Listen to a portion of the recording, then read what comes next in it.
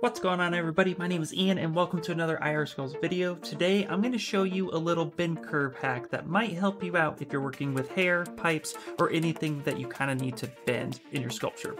Let's do this.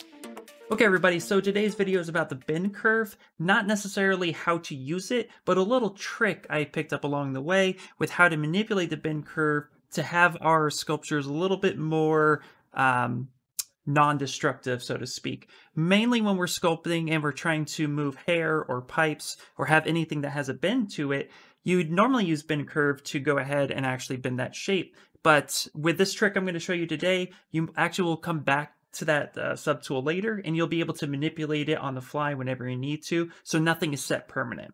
So to start this trick, we first need to use our curve brush to get the shapes that we want. So I'm just going to, for demonstration purposes, grab the curve multi-tube brush. And if you want to follow along, I definitely encourage that. So hit B on your keyboard, hit C to populate all the curve brushes that are within Zbrush. And then we're going to go ahead and pick the curve multi-tube brush, which is 5 on the keyboard.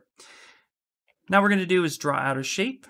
And if you're new to curve brushes in general, then this red and black line is the path that the subtool is trying to take. And it's not set in stone right now. This is the curve brush's non-destructive method temporarily. And I'll get into why I say that, the way I said that in a minute. Because right now what we could do is kind of grab the ends and tug and pull, or grab the middle and start making these shapes. And this is non-destructive until we apply it. And all you have to do to apply it is either draw out a new shape or just touch the subtool in which you drew it out, and then it's destructive. You can't manipulate the shape anymore without hitting the move brush and maybe tugging or pulling. So at this point, there's not much we can do. That's where bend curve comes in. So we're going to go to our subtool and we're going to go ahead and we're going to split unmasked so that we have it in a separate subtool. And now we're going to go ahead and open up our gizmo by hitting W on the keyboard. And we're going to go ahead and reset this to the center of that subtool. And what I find is really useful, especially if you're new to bend curve, is that wherever the red arrow is facing, that is generally where the dots of the bend curve is going to show. So we're going to go ahead and move this over here so that it kind of follows this path a little bit. And then we're going to go ahead and hit the gizmo, which opens up options, and right here we're going to pick bend curve. And as you can see now, we have these dots. Now these dots allow us to move and start manipulating our shape the way we want. And if we click these this kind of yellowish gold cone and move it up and down, we can actually get more shapes, providing more and greater detail to that bend.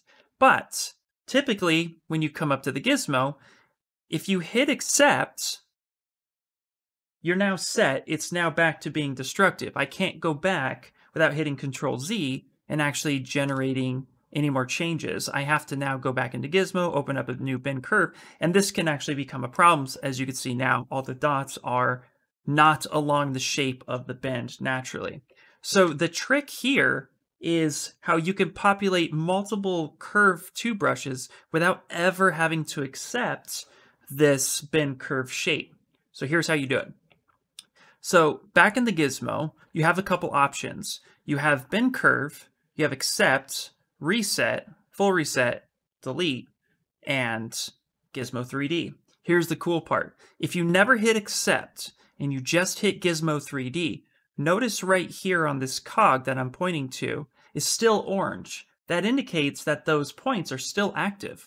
So I can go ahead, click that, go back to bend curve, and now I can move those shapes again. And once I'm happy with that, take the cogwheel, go back to the gizmo, move this around, rotate, go back, hit bend curve, those points are still there. One more little trick with this is if you're back in the gizmo and you hit Control Shift D, that will generate a brand new subtool.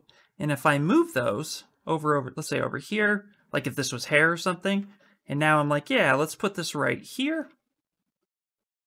When I hit the gizmo one more time, I go back to bend curve, these shapes are still here. So if you're trying to populate multiple tubes or hair, locks, or anything of the sort that you need to constantly bend, but you don't want to redraw out those shapes, this is a little trick that I've found that is Very helpful and very time consuming. So again, if I were to hit Control-Shift-D and then go back to that gizmo, move that around, it makes a duplicate. I go ahead, go back to bend curve, and now I can keep manipulating those shapes, and I can do that till my heart is content. Okay, everybody, that is it for today's trick or tip or hack or whatever we're calling it. Thank you guys so much for stopping by. If you liked the video, please give it a thumbs up. Don't forget to subscribe and hit that little notification if you like more videos and you want to be notified when they go. Also, too, I have a live stream schedule, so check in the description down below for all that stuff.